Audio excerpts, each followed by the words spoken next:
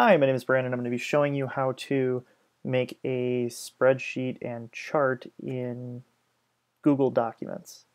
I'm going to start out here in the Google Drive. If you don't have that, you might want to consider downloading it. It's really cool.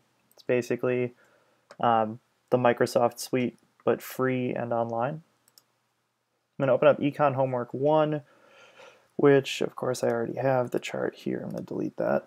I just have the information from the first assignment. I'm going to start here by selecting year all the way through the end of the employment rates.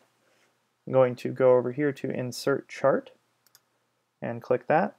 Now you get a bunch of options, and it starts you out with a bar chart, and we want to switch that to a line chart. So you can see it's kind of having some weird things go on here, and it's not showing anything. If we use column A as labels, it'll come out and it's already starting to look right, but all of our years aren't there. You can see it ends in 2012. So we're going to go to Customize and title the chart. I'm going to call it Unemployment. I'm going to go down here. And you can see Access Horizontal, so that means this one here. I'm going to slant it. I always like slanted graphs, I don't know why. And grid lines. That's going to be the number of lines here. They have 5. I'm going to increase that to 11. Now I have all of the years.